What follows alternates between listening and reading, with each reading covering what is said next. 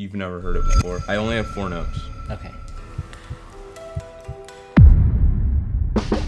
A couple years ago, I'm out visiting some friends in Philly, and I end up meeting this new friend. His name is Joe. And one of the things about Joe that I immediately noticed is that he's one of the best guitar players I've ever met or seen in my entire life. I'm talking, this dude can play Yngwie Malmsteen like straight up perfectly while still having like the timing and the clarity and the precision of like Corey Wong's funk stuff. So I, being the not very humble guy that I am, decided to tell him all about how much I'm woodshedding, how much I'm practicing, and for some general advice from a great player. And he says, "Who are you listening to?" And I tell him, "Well, I'm learning every John Mayer look ever." And he says to me, "Well, who else are you learning from?" And I go, "Well, no one really." And so what Joe says to me was very interesting to me at the time. He says, "Mike, you gotta have some more influences. Let me give you a couple guys who I think would be cool for you to learn from." I go, "Okay." He goes, "You gotta learn some Eric Johnson." I go, "I'm down with that." And he says, "Have you heard of Tim Henson from Polyphia?" I go, "I don't know what language you're speaking, and I don't know what words you just said." And so he shows me Tim Henson, and I go, "That's cool, but I'm not really familiar with this guy. I know Eric Johnson. I'm gonna learn some Eric Johnson."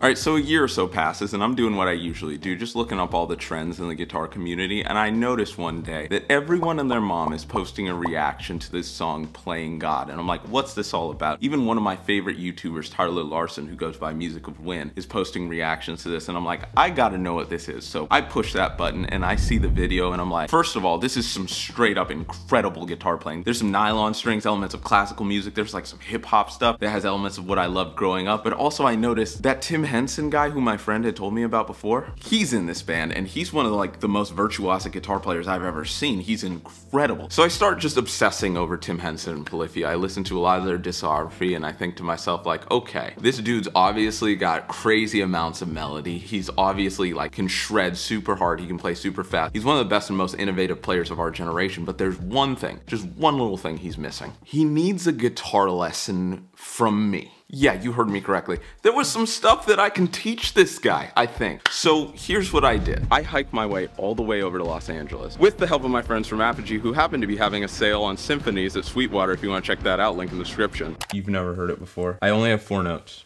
Okay. Oh, very cool. Yeah, Yeah. it's very new. Yeah. I might put it out later this year. Please. I would love to hear that on Spotify or anywhere. And we have I actually have a track with Steve Vai. Oh, sick. It's called Ego Birth. That's super familiar. Yeah.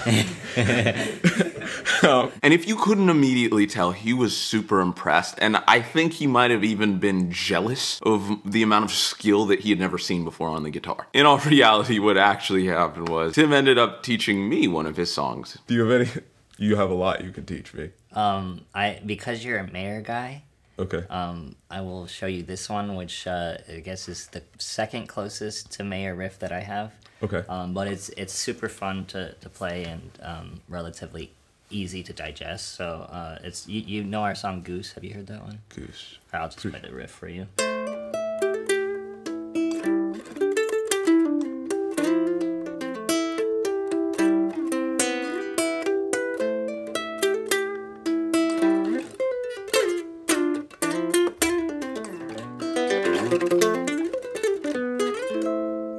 So okay. yeah. So it's based around these chords.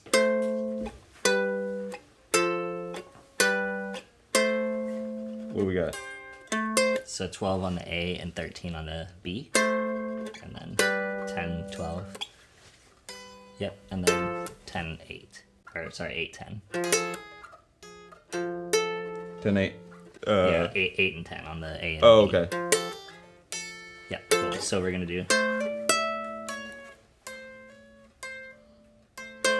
So 13 to 12, 13, 15.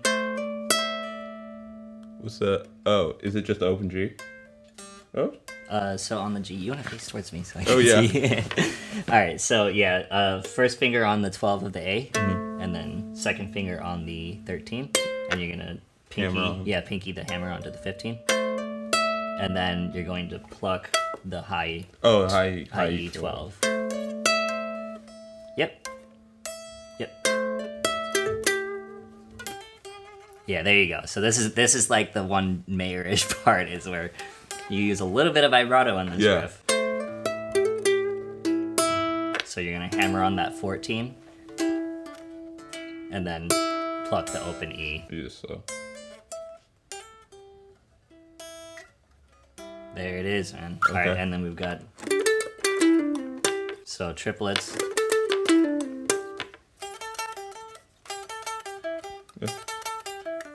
Yeah. So... Yeah. And then, harmonic that 12. Yep. Yeah, so when you come into this, you're gonna kind of want to pick scrape. Oh, that's Mary too. Yeah, a little bit.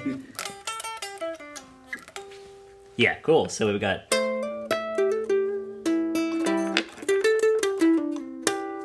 Okay, whole thing.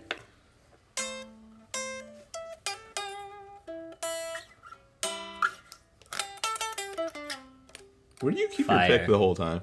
Just right there. Okay. Yeah, so most of my riffs, if I'm using a pick, are all hybrid picked. Okay.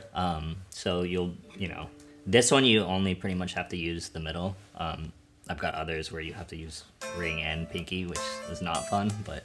Oh, so when you do... Yes, yeah. Oh. So you like switch hand positions from that chord, and that way you can get that vibrato in there.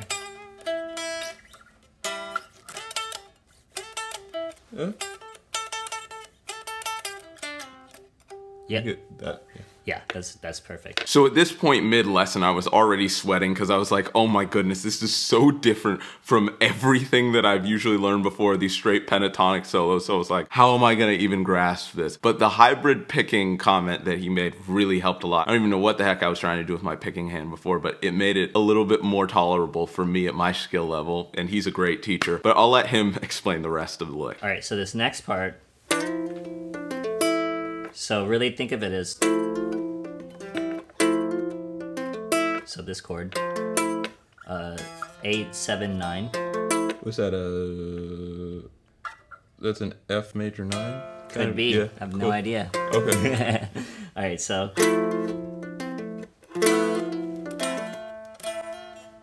This is a hard one. so pretty much, so you'll see that these Oh. fingers are there. Yeah. There it is. That's it right there. Okay. So you're just gonna add that open E at the end. Cool. That's it right there. So the tricky part is sliding into that chord from another chord. So it's gonna go. So that's. Yep. Yeah. So you're just gonna slide right into it.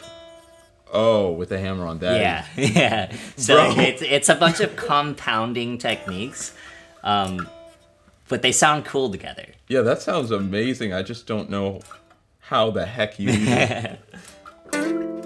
Yeah, so it's good to practice this, just the slide into it, and then also, so when you put it together.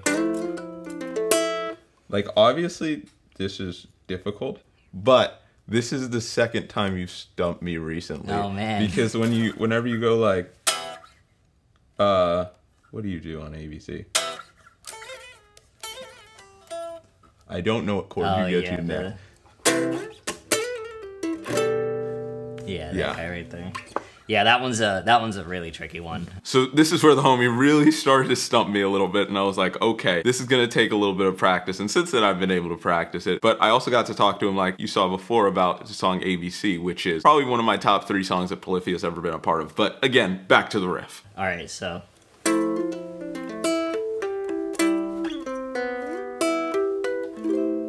Okay. So we're almost at the end of the first phrase, and that's, we'll just leave it there. So it's gonna be 5, 0. Yep.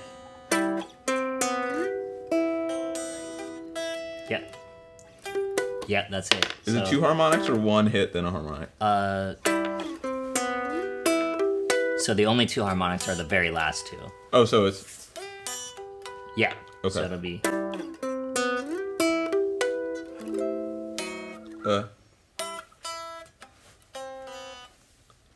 So it's Yep. And then you'll just hit that. There you go. So yeah, from the top is...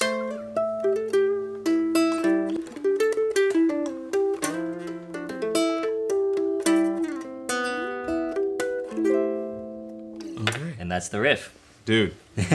Yeah, that's crazy.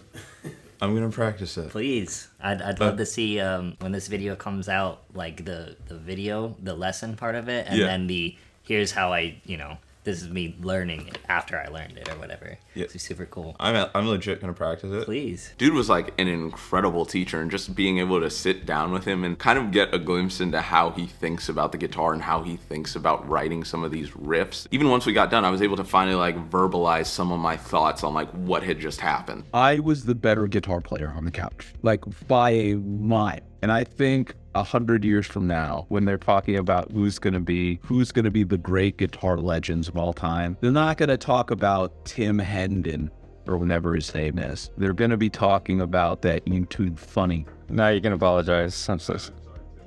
Literally the best guitar player for our generation.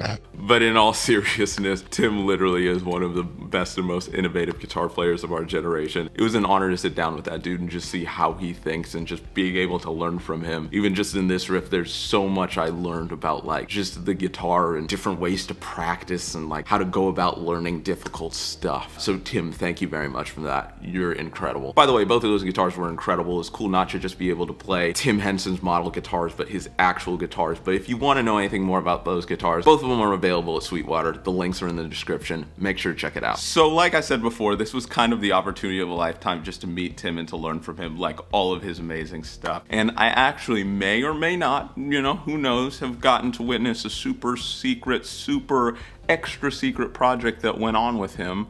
But, I don't know if you want to hear about that. If you do, you might want to check out the link in the description. But here's the big question, and I know what you're thinking. Mike, you've been home for a little bit. You've had some time with this riff. You've had some time to practice it, really get to know it. Why don't you show us a little bit what you learned? And to that I say, that's another story for another day. Maybe also involving Tim. If you really want to hear it, let me know in the comments. Peace out.